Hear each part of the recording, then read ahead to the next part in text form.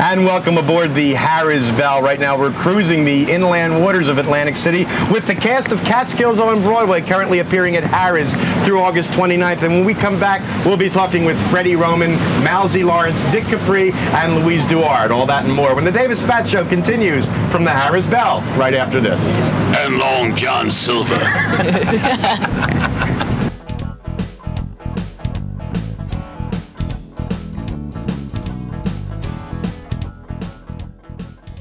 And welcome back to the David Spatz Show. We're on board the Harrah's Belle, cruising the inland waters behind Atlantic City. We don't take the boat out into the ocean because one of my guests might lose it.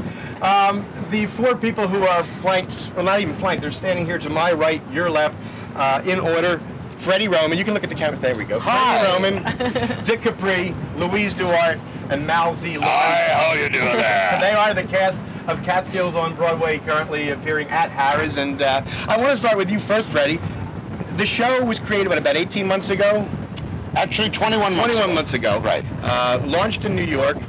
Amid a little bit of criticism from some people who say, even before you went public with it, that how could this show possibly work? You've got four people who are basically known as opening acts, and they dare violate the sanctity of Broadway. But you had a feeling that this show was going to work. Yeah, once Jackie Mason opened on Broadway and proved that there was a market for stand-up comedy on Broadway, I said, well, if he did it, why couldn't four people do it and get a similar reaction? And so we put the show together. We opened on November 19th. The reviews were incredible. And we stayed 14 months, which is longer than Mason stayed on Broadway. That's right, he was there for a year. And we were in a theater that was twice as big, so we were in the top 10% of every show that's ever opened on Broadway. We did 471 performances, which was more than 90% of the shows in the history of Broadway. So it was very gratifying. And now we've been on the road with it for 5 months, and we settled into Harrah's for the whole summer. And we've been here now a week, 9 days, and it's amazing. We haven't had an empty seat. The audiences are loving it, and we're loving it. And I'm having a very bad hair day on this boat. We all are. We all are. At least you have I hair. love my hair. Yeah. I love my hair. Dick and Mousy love their hair. Sure, the other three guys on this show, ladies and gentlemen, Spatz, Capri, and Lawrence, they don't care if the wind blows. There is no wind in my hair. I had transplants, they're all here. My hair. This is going to be one of those shows where I don't have to say a word. That's right. Thank you for coming, David. We'll take over from here. I'll just My hair is dive the over wind the bow. beneath my Let me sails. get rid of David. Freddie, let me ask you, why the Catskills angle? Why the name Catskills on Broadway? Well, actually, in the history of stand-up comedy in America, the great preponderance of it was preponderance. I like that. NYU class of 1958. That's almost as good as Como se llama. For our Italian friends in the audience. The Catskills is where the great amount of stand-up really started. For example, Danny Kaye, Sid Caesar, Alan King, Mel Brooks, Buddy Hackett, Jackie Mason, Jan Murray. The roots of so much of America's stand-up comedy was the Catskills, and I just felt that was the hook to put it on because people hear Catskills. Catskills was known for two things, food and entertainment. And so we took care of the entertainment, and Mal's routine takes care of the food. But a lot of people came to know the Catskills as Jewish entertainment, but the show is not just a Jewish show, Oh, no. right? We're like Levy's Rye Bread. You don't have to be Jewish to enjoy Catskills on Broadway, which is what Liz Smith said in her review. Because on Broadway, naturally, we had a great... Preponderance. Diversity. Diversity was the word, thank you.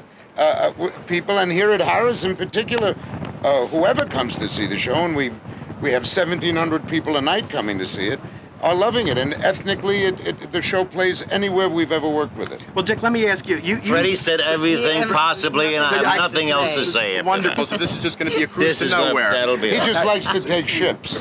He's single. He heard there's girls on ships. Well, he's standing next to a rather attractive one. And he's fond of Hey, me. this is a nice guy over here. It's been I'm so one of the long. This is a guys. real guy. Now, Dick, you have done a lot of work up in the Catskills over the years. So obviously, you're not Jewish. You were of Italian extraction. It's not just the Catskills are not just for Jewish people. It's for all Absolutely audiences. not. I've been working at Catskills since the early 70s. Since Rip Van Winkle showed up. I've been working. I worked every ethnic group up there: Jews, Italians, firemen, anything. And There's a new ethnic fireman. Firemen are ethnic. They're the red men. They call the red men. Fire marshal. They're opening up a gambling. You don't see too many Jewish firemen, actually. But they just own the firehouse. You do, right? but we own the hose. Okay. We own the insurance company. All right. All right, Mousy, you. Yes. Yes. Yes. You What want is to it, do your Dave? Captain Hook impression, please? Go ahead. I don't have to do Captain Hook. I take this every day at 4 o'clock. I get on this boat. Actually, he's a stowaway. He's not even supposed to be here. I don't even pay for it. Dick, Mousy, on Yes. stage, Yes. you are one of the cast. You are the one who does Atlantic City humor. Yes. This is something you have changed for the show, right? You couldn't have done your bus people and slot machine jokes in Miami, could you? Yes. Without a question. Yes. Oh, really? You're wrong there, Oh, David. yeah. I do the slot machine. I do Atlantic City. I did Atlantic City in Vegas. And it worked. Not only did it work, they loved it. They cleared the room. They heard Atlantic absolutely City and loved it. left. No, they The did. routine. they- The routine. They know about The Atlantic routine City. goes They know everywhere. what. They know what happens. The routine works His everywhere. routine works everywhere. It's and funny. It's funny. And You can his talk about any. routine. And my routine works Works good also. too. Funny, No, the routine works everywhere. The routine is funny. It has nothing to do with Atlantic where you City. do it. If it's a funny the routine, routines are it's a funny. funny routine. That's correct. Dick, I see that Absolutely. you have your right arm around Louise's shoulder, but I don't see your left hand at all. Would you? She's got it around It's around Freddie's Freddie. behind. Freddie. And I don't know Very about long Louise, way. but I'm enjoying it. Louise, you joined the cast of Catskills on Broadway was it last July of '92? Yes. Replacing Marilyn Michaels. Right. That was your first experience on Broadway. stage. Was that something that you would look forward to as your career developed, or was this something that just came upon you as a surprise? No, I always wanted to work Broadway, but I didn't know how. And Marilyn Michaels didn't, And so Marilyn- that's how it worked It's out. perfect timing. Don't worry, Marilyn doesn't get cable. Where she I couldn't care less. Well, we talked the about opinions this expressed on the before. show are not necessarily those of me. We talked about Right. right before I went on Broadway. Right. Because I think I called you first when I got the call to do it. First you called your shrink and said, "What am I going to do?" Yeah, and then right. you called me. Right. Then she called Barry. Yeah. Then my divorce lawyer, and then the rest is history. What was it like? Now, had any of you appeared on Broadway prior to that? I did. I think you did. I appeared with, I was with Engelbert Right. work, and I was opening for Engelbert, so I did Radio City with him, I did a Minskoff Theater with him, but I was the opening act. Being on Broadway as an opening act is like being Zippy the Chimp. You know, you could just be Zippy with the, you know, with the walking the tightrope with the umbrella, you know, so it doesn't mean anything. But now, when we're on Broadway, my name is on the marquee, and I'm not Zippy anymore. Marquee What is- Chimp. Now I'm Jumbo the Elephant. What did that mean to you, Dick? After all the years you've been in the business, and you, Mal, and Freddie, Yes. what did that mean? All of a sudden, your name is up on the marquee of a Broadway theater. Well, they finally came down to my money. No, that's silly because I know, I'm joking, Freddie. You No, know what I Freddie's the mean? creator of These the are show, the so jokes. man Signs asked the the serious paycheck. question, and I can't stand comedians that don't have a regular self to them. Okay. What I say? Ask me that again. No. All right. What did Broadway mean to you? I've done better. Besides a steady job. It was fabulous to be on Broadway. There is nothing better than Broadway. Best part was going out to dinner afterwards, and we had the Zagat guide, you know. So I think got up to the Z and Z. No, We ate in every night. every we go. restaurant in New York. restaurant. But we ate in. you want to know what it was when you all of a sudden, now all of us have made a wonderful living in this business for a lot of years, but all of a sudden now, you're appearing in a theater, across the street is Richard Dreyfuss and Gene Hackman and Glenn Close. Around the corner is Keith Carradine, and every major star was on Gregory Hines. And you, That was and Keith you're- Carradine, you're- ladies and gentlemen. we are the equals. We go into the restaurant, There's we see nothing like Keith, it. we see any other stars in there, they treat us like equals. Alec It's- Baldwin, it's- Jessica Lange it's tried to sensational. sleep with me twice. No, wait. I wasn't home, but I heard I about said it. to Glenn Close, not so close, please. I'm a star on Broadway. This is going into the act tonight. A thought just occurred to me. You have worked, all of you collectively, probably 100 years in the business, and you finally make it to Broadway. And then all of a sudden, Marla Maples is on Broadway. Does that cheapen it all, or what? No, No, we Marla. loved her on Broadway. Marla was great. She did a cartwheel like had never been seen before, except for Molly Pecan. And she Molly did replace Pecan. K.D. Huffman, who was the original poster girl on in Follies, and she did a very good job, Marla Maples. Marla was great. You know, And it was a Marla very hung good out with us. job. Oh, she did? She came. She was excellent. Absolutely. Marla's a delightful lady. Absolutely. Louise wants to get a word. Go ahead. Well, a lot of the stars that were appearing on Broadway came to see our show. Right. And there was, I remember one night when... Was it Easter weekend? Easter Sunday. It was, yes, Easter Sunday. because Easter Sunday. we, since it was, well, it First was... night of Passover. Kind of a first night of Jewish show. Passover, No, yeah. what happened was Friday. we had canceled the 2 shows on the Seder nights. Right. Because of a great proportion of the audience that came to see us was Jewish. So we added a second show on Sunday, and the public, it just never got out to the public. So rather than work for 100 people, we invited the cast of every show on Broadway to come. And that was one of the most exciting Most nights. electric They all nights. showed up. And Everyone. they came in And the they green came back to room the green room. afterwards, Right. and it was so bizarre because here you have Glenn Close and Gene Hackman. and they're saying Brenda these things. Vaccaro, all of Jake's women, the cast of Vanessa She actually Redgrave. introduced herself. She said, I'm Glenn Lynn Close. Redgrave. I said, Lynn thank God you're Redgrave not in a was there. bathtub. Yeah. Vanessa Redgrave They we were didn't great. want. No, she Lynn wasn't there. Lynn Redgrave. Redgrave was was there. there. She was doing And Shakespeare I mean, it was for just her father. very gratifying because now, all of a sudden, instead of being the opening act for whoever we were, we became Principals. on Broadway, and then we got invited to all these wonderful parties and great. charity events. We had a wonderful time. Yeah. Florida used to be a southern state, no more. It's now a suburb of Brooklyn, the Bronx, Queens, Long Island, New Jersey, Connecticut, and anywhere cold. What happened to Florida? Nice, normal people from the north got older and colder. They said, we're going to Florida. And the exodus began down I-95. Covered wagons with mink coats flying. And these nice, normal people got to Florida, something happened to them. They became wackos. For example, the whole state of Florida goes out for dinner 3 o'clock in the afternoon.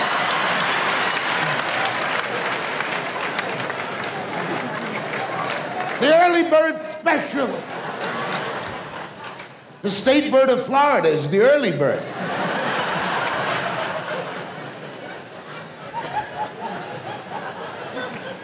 And why do they go for the early bird? Because my people are smart. We are not going to spend $5 more for the same piece of chicken just because it's dark out.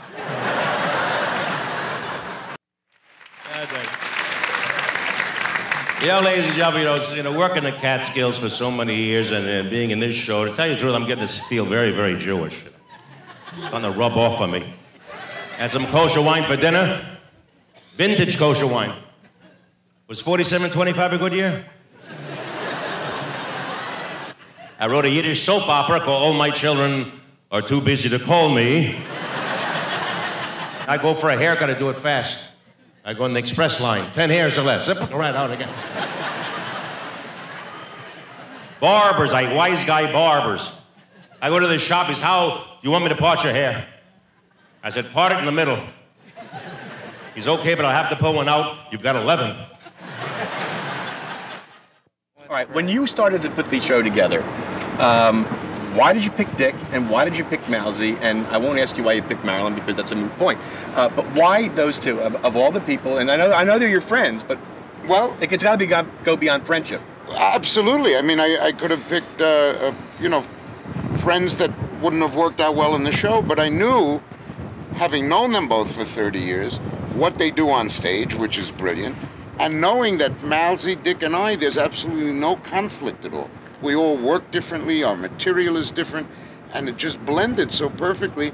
I did want a woman on the show, that's why I chose Marilyn at the time. And Marilyn is a wonderfully talented young lady. She had some problems. It's called her mind.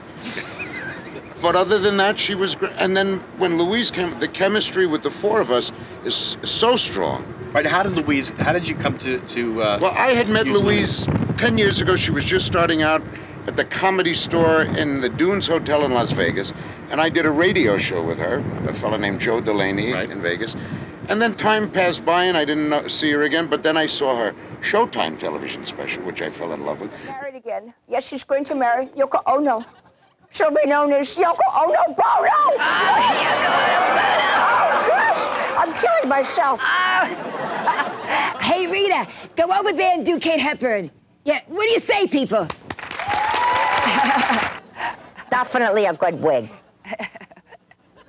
I remember when I was up for the part of Dorothy in The Wizard of Oz. Oh, my God. What a wonderful little part it was. If ever a wonderful part there was. I loved the ruby slippers, but I hated that friggin' dog. Boo-boo, doo-doo, poo-poo, whatever the hell his name was. He kept peeing That is the on miracle my story of all leg. time. There's no place like We go to Sardi's after the show one night, and Louise and her husband had come to see the show that night. And there she was in Sardi's. I sent over a drink. And Marilyn Michaels was taking a week's vacation in 2 weeks. I asked her if she'd like to do it. She did it. Then when Marilyn left the show at the end of June, boom, it was magic, because the week she did it on vacation was perfect. Best thing that ever happened to Catskills on Broadway. That's correct. Except for the guy that put up the $1 million. Oh, no. They were the your most money, huh? wonderful men. No, it wasn't my money. It wasn't your no. What a way to produce a show. Yes. Let's talk a little bit about backgrounds in the business, and I'll go right to left, or left to right, or whatever way. It's a Jewish show. Right Go to right left. to left. You started in the business as a social director in the Catskills, Absolutely. Homowac Lodge in Spring Glen, New York. That was my first job, and I used to get up in the morning. We had a... For those of you that don't know what social directors do in the mountains, you get up, have breakfast with the people, then you're in charge of the activities all day. Like after breakfast, we had an old teepee that we put in the woods about a half a mile away. So I would lead I would tell people that we were going to the wonderful old Homowac Indian village, the remnants of it, and I would take 200 people a half a mile. We get there was one tent with a sign, sorry, we moved to Long Island. And these people wanted to kill me till I got back to the hotel. They thought they were going to see Indian artifacts and things. And then lunch came, and after lunch you may have got together the softball game. And then there was a very famous sport in the Catskill Mountains called Simon Says. It was originated by a fellow named Lou Goldstein up at Grossinger's, and Simon Says became the aerobics of the 40s, 50s, and 60s. Simon Says, put your hands up, put your hands down. If you didn't say Simon Says, you were out of the game. The people won a key ring, they were thrilled, and more importantly, they got exercise. This was the exercise. Hands up, hands down, hands this way, hands that. But the exercise was at the buffet. Well, then they were ready to eat lunch, and that I was... played as a social director. My first job at Sunrise Manor up in Ulster Heights. I had about 50 people for Simon Says. Had to give out 32 T-shirts. I didn't get anybody out. I only got 18 people out. So you didn't last there that long. No, they didn't like me. The honor says, Sonny, this is not the way it works. He said, don't play that game anymore. Mal, Yes. you were up in the mountains. Yes, in the I beginning, was. Right? And after you realized that wasn't going to become a full-time job, then No, what? it wasn't a full-time job, but I knew that you had to start somewhere. I was in the Army. I never did show business before. I was in the Army. I used to do shows in the Army. I remembered first everybody's professional- routine. Tell him your My first first was professional on the job. Ed Sullivan Show in the Can you imagine All-Army, first Really? All-Army show he ever had. But after that, it had to be all downhill, right? It's been downhill ever since, but thank God for that one You show, all that remember one the time. Andrea Doria, ladies and gentlemen? Yeah, They just raised it. They just and raised it. then I would start to work, and then I've always made a living in this business. Dick went into the nightclub business. I was in what they call the club date business, and it was one-nighters. There was a lot of one-nighters. You can do 4 in one hotel in a Saturday night. Yeah, you had a reputation for being able to do. I was that 4 a night I in was the that mountains. guy, right? I would go from one to the other, one to the other. Then I was starting to work nightclubs, and then in '64 I toured with Tony Bennett, and then I was on my way in the Copacabana, and then I was the first one from the mountains to work Las Vegas, and I think I was the first one to be signed on the Strip to Sumo Corporation, and almost the whole How many, '70s. years? There was a few years there. I had 8 years. Did you ever meet Howard Hughes? No, only his fingernails. They showed me his clippings. He showed you his clippings. But I've had one, and I don't have that thing about being an opening act at all. I don't call myself Zippy the Chimp. I'm an actor. If the headliner can follow me, God bless him. If he can't follow me, it's just in trouble for him. But If I were never a headliner, considered myself that I wouldn't way. want to follow you. I don't You blame can't him. follow him. I Your don't man blame is you. strong. Too strong. Louise, you have one of the more interesting stories about how you got started, because you came to show business rather, I don't want to say late in life, because we're the same age. When she was 70. But when she, Yes. you were a housewife and a mother, and, Right. and entertained the ladies in the neighborhood. That's it. With impressions, Right. until your now ex-husband bet you, what, $50 that you didn't have the guts to get up on stage on an open mic night. Still owes it a 50. He still owes it a 50. We still give her $50 a night to get on stage. She and Dick have a lot in common. They're both paying alimony. Yeah, isn't that interesting? That is Really? funny. Joan London's, that's my impression of Joan London, is paying alimony. Signing a check. But when he bet me the $50, I did it as a joke. I went down to the Comedy Store on open mic night, and thinking nothing of it, got up on stage, and Star Search Scouts happened to be in the audience. So they put me on the show, and Donna Summer saw the show, and she called me and asked me to be her opening act. And you went to Lake Tahoe, threw up before the first show. During the it first was show. the most horrifying experience of my life. I can never, to this day, I've never been as scared. Was it Harrah's? It was Harrah's in Lake Harrah's, Tahoe, yeah. When I worked there, the audience threw up. But from there, you ended up getting your own Showtime special. I did a lot of television. That led on to more television. Sid Marty Krofft, DC Follies I did for 3 years. I did a Saturday Night Live kind of show called Off the Wall for 2 years. I did a lot of cartoon voices. Rodeo Drive. Hosted a game show, Rodeo Drive. Did Hollywood Squares. So I worked a lot in television too, but then I would go on the road with Donna, but I never really worked on my act every night. Until we got to Broadway. It was the first time I had ever worked every single night. So it was great. So over, the months of working, now I'm like learning a little. Now I understand how these guys work. It's like those years of being seasoned, You learn how to deliver a joke. I'm still like, feel like a babe, You're doing a fine job. We've got to wrap it up, but before we go, and I have to ask Louise to do this because it's one of my favorite lines. Louise came up with a bit in which she casts Katharine Hepburn as a stand-up comic. And how does Katharine open her show? Two Jews walk into a bar. I love it. You gotta love it. How does that joke end? I don't know the rest of it, but I love the beginning. Don't you? Freddie Roman, Dick Capri, Louise DuArt, and Malzy Lawrence. Yes. Continued success Thank here you, at Harrah's with David. Catskills on Broadway. Thanks, We're delighted to be here, and the Thank ship you. is now finished. We're not going anywhere. This is where we're going to end up, ladies and gentlemen, on a pier Yes. with rusty clam boats. The lady Susan here is unloading her cargo. Anyway, we'll be back with our calendar segment right after this. What are you gonna order? You wanna share something? Why don't we split something? I'll have a half of yours, you'll have a half of mine, a half here, a half there, because I couldn't eat a whole one. Now the waiter comes over, he doesn't know you don't know what you want. Yes, what would you like? Waiter, I don't eat like this at home, I don't eat like this. And she's sitting on 2 chairs while she's saying, oh, I don't know, waiter. Maybe a little tuna, side dish. Just a little side of tuna, a ball I'll pick. I'll just have a little something.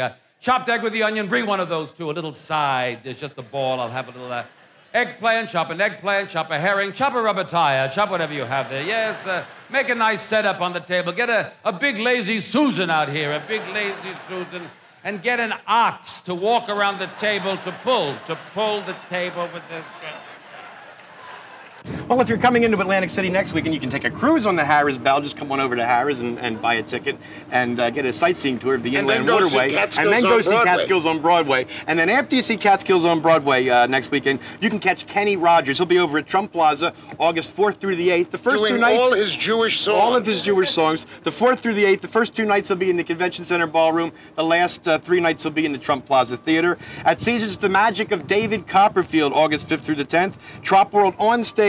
Broadway and TV star Nell Carter teaming up with the original Fifth Dimension. And down at the Grand, formerly Bally's Grand, it's the soulful sounds of Gladys Knight without her pips. I'm David How did she Spatz. not bring her pips? She's pipless, what can I tell you? I'm David Spatz. For all of us here at the show and this wacky crew, thanks so much for being with us, and we'll see you again next time. Bye-bye. The David Spatz Show has been brought to you by Merv Griffin's Resorts, Atlantic City's #1 casino hotel. It's great to go away to the Catskills. How can you not love it?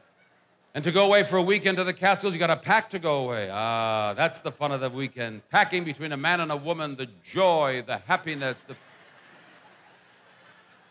the friction, the animosity, the hatred, the things that 2 people wanted to say to each other for months now comes pouring out of our mouths, but we never say them to each other. Men usually talk into a drawer. I ask you, do I need this? He's talking to cufflinks in the drawer. Men hate to pack. Men, when it comes time for packing to go away, we just slip into a coma. We just follow her all over the house, watching this woman working, going, doing it. And women choreograph it. Women just dance around the house. They can't wait to go. Every light is on, every drawer is open.